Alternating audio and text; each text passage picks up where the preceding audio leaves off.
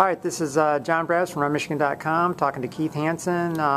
Day before the 2012 Olympic trials down here in Houston.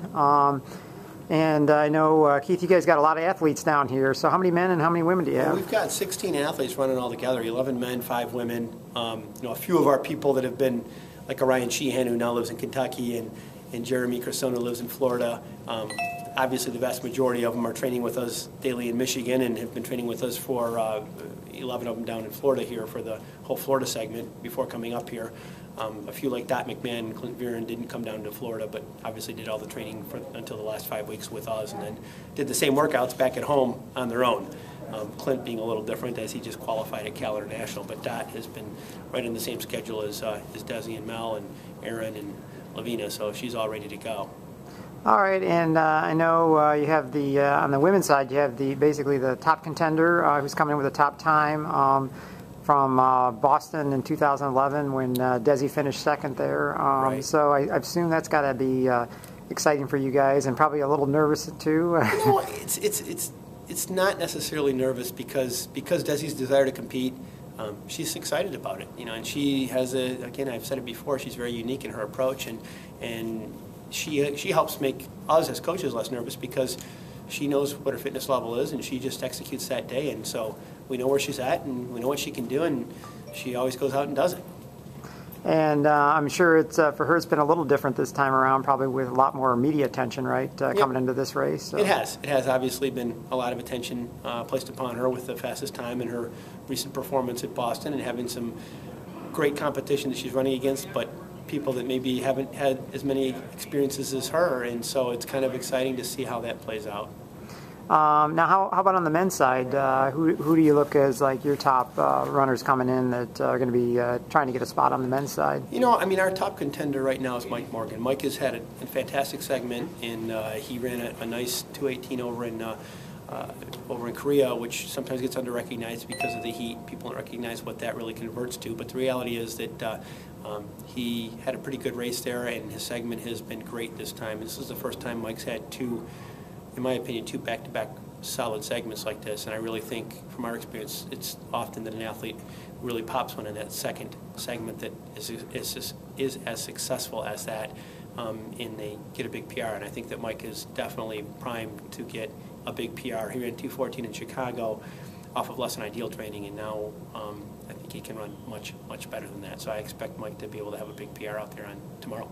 And what on the men's side, what do you guys I guess from a strategy wise, how do you go into that with I know you got somebody like Ryan Hall out there who can really fly, but then it seems like there's a whole pack of other people that are just sitting back there behind. Well, so. I always joke with the athletes when I talk to them and say, you know what, the most efficient way to run a race, and we certainly have practiced that. And somebody like Mike, who's not a favorite, who's going to be coming up, his whole idea is to get to the finish line as fast as he can.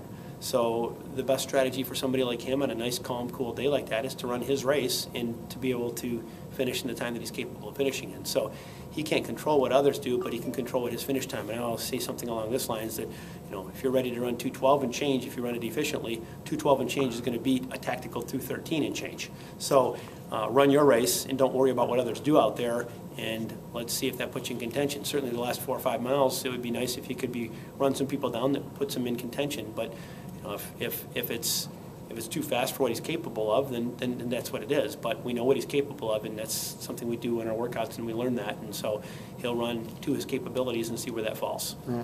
What do you think on the men's side? What do you think that somebody's going to have to run to make that top 3? Is that you guys have kind of an idea? I honestly believe that it'll be in the 2:12 range. Okay. I know a lot of people think it's going to be 2:10, 2:11. I think it'll be around 2:12. Now, it is going to be ideal conditions, so it could be under 2:12. I don't think it'll be under 2:11, though.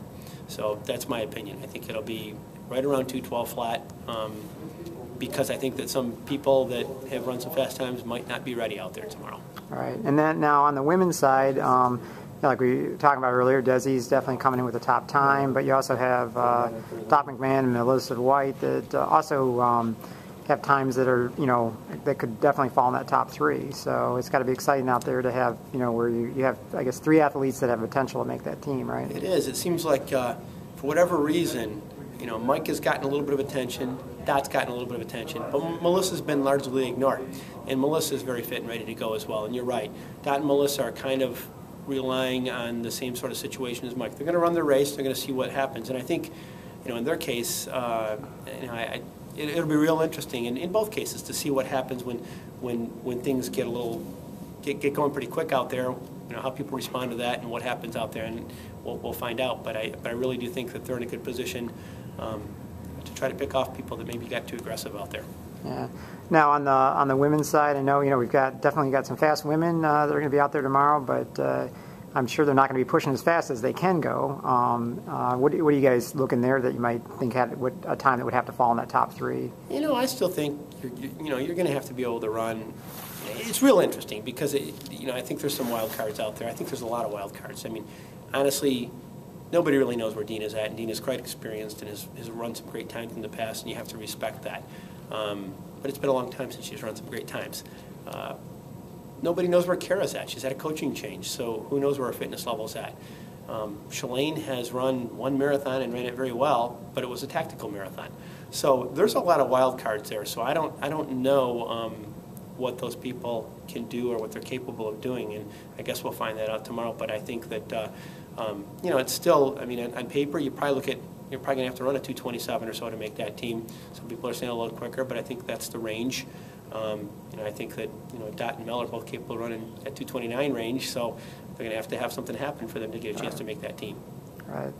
Well, like I say, it's it's going to be an exciting race tomorrow. It's the first time we get to see the men and women on the same course at the same time with just a 15-minute difference. So I'm sure it's going to be interesting for you guys too, just like all the rest of us out there trying to figure out where to be at and to catch what's going on tomorrow. It will be interesting. There'll be a lot going out there, so we'll see how it's getting out there is going to be a lot of fun. But my brother and I will be at different spots on the course, so we'll be communicating with each other and trying to get updates from each other. But it's a great criterium course. You should be able to see quite a bit out there. Right. And like I said, it's got to be exciting for you guys with all the athletes you got here for racing tomorrow. And like I said, on both sides, definitely have people, with the potential to make the team. So. It's very exciting.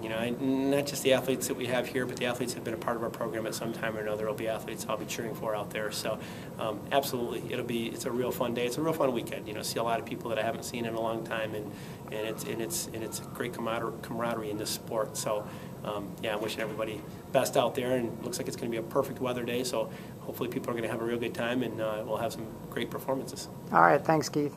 Thanks, John.